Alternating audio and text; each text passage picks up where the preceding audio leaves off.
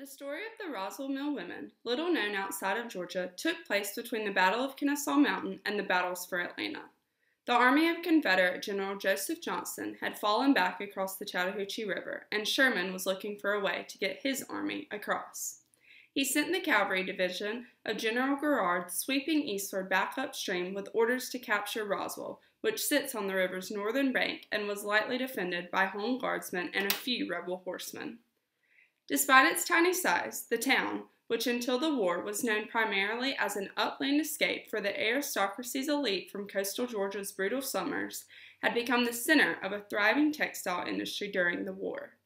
The cotton mill was cranking up to about 191,000 yards of cloth per month, and the woolen mill up to 30,000 yards of Roswell gray uniforms. Each of the mills employed hundreds of women, some of them black.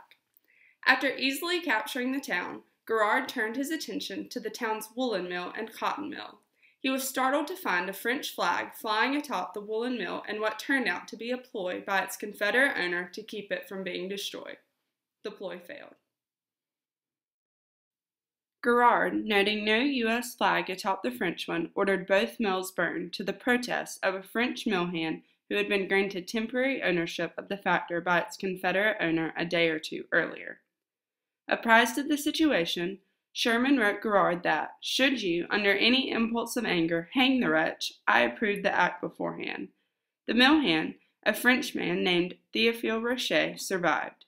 Sherman then ordered Garrard to arrest all employees of the factory and let them foot it under guard, the 10 miles or so to Marietta, from where he said he would have them sent north via boxcar to Indiana. Added Sherman, the poor woman will make a howl. Let them take along their children and clothing. To General Henry Halleck in Washington, Sherman noted that the women were tainted with treason and are as much governed by the rules of war as if in the ranks. The whole region was devoted to manufactories, but I will destroy every one of them. He added the next day, whenever the people are in the way, ship them to a new country north and west. Within days, Garrard had transported as many as 700 people, nearly all of them women and children, by wagon to Marietta. Their arrival there made the front pages of the New York newspapers.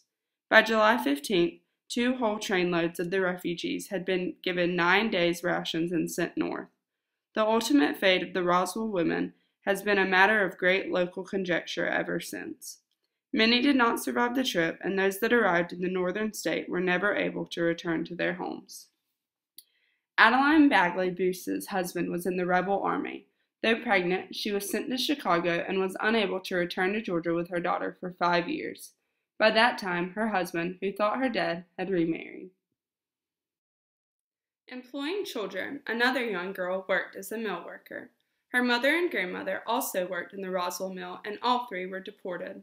The girl's mother died aboard a train in Tennessee, and her death was followed shortly by that of her grandmother, while the group was being transported via steamship up the Ohio River. The old woman had been so feeble that she was carried on board the boat in a rocking chair. The young girl, now alone, was stranded far from home, grieving the loss of her mother and grandmother. She was never to return to her Georgia home.